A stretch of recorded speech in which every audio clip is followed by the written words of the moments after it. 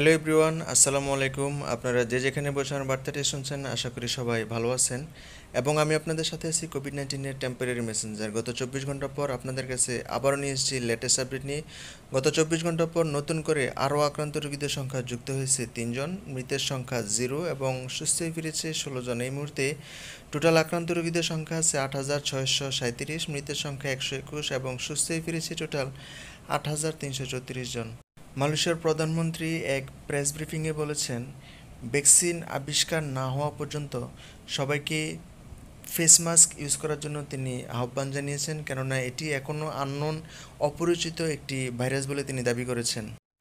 মুসলিম এবং নন মুসলিম সব ধরনের ধর্মাবলম্বীদেরকে তাদের নিজ নিজ স্থানে থেকে ধর্মীয় কার্যকলাপ সম্পন্ন করার জন্য তিনি আহ্বান জানিয়েছেন। ফরেনার এবং লোকাল যারা এই এয়ারপোর্টে প্রবেশ করবে তাদেরকে নিজ নিজভাবে কোভিড-19 টেস্টের জন্য পে করতে বলা হয়েছে। এবং সেখানে বলা হয়েছে লোকালদের জন্য ভিন্ন ভিন্নভাবে এবং ফরেনারদের জন্য ভিন্ন ভিন্ন রেট তারা শো করেছেন।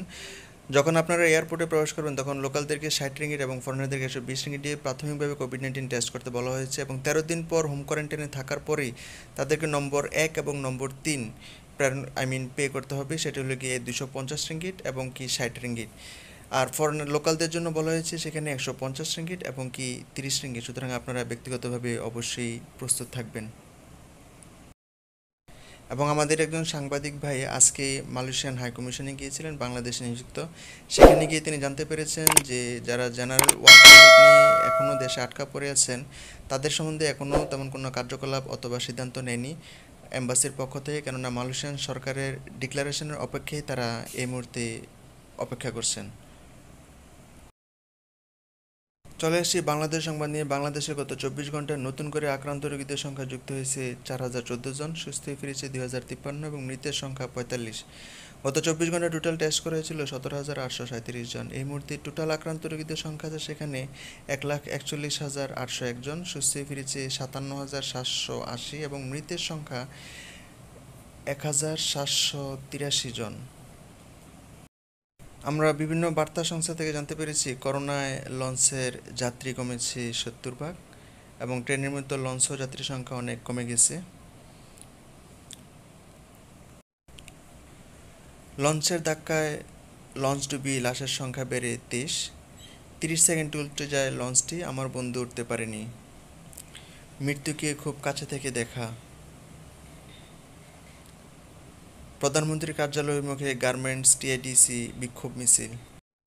সারা বিশ্বে এই মুহূর্তে টোটাল আক্রান্ত রোগীদের সংখ্যা যুক্ত আছে 10,28,155, মৃতের সংখ্যা 5,05,141 এবং সুস্থ হয়ে ফিরেছে টোটাল 55,80,842 জন। আমাদের পার্শ্ববর্তী দেশ পাকিস্তানে গত 24 ঘন্টায় এসেছে 3,557 জন এবং ইন্ডিয়াতে এসেছে 1,198 জন। সুতরাং আপনারা সবাই পরিবারের খোঁজখবর নেবেন, বন্ধুবান্ধবকে সচেতন করবেন, কেউ বাইরে অযথা ঘোরাফেরা করবেন না এবং সাবস্ক্রাইব করে আমাদের সাথে থাকুন। নতুন নতুন আপডেট পাওয়ার জন্য বন্ধুবান্ধবের সাথে শেয়ার করুন এবং সচেতন করুন। সবাই ভালো থাকুন, সুস্থ থাকুন। News from Al Jazeera. Thank you very much. Bye bye.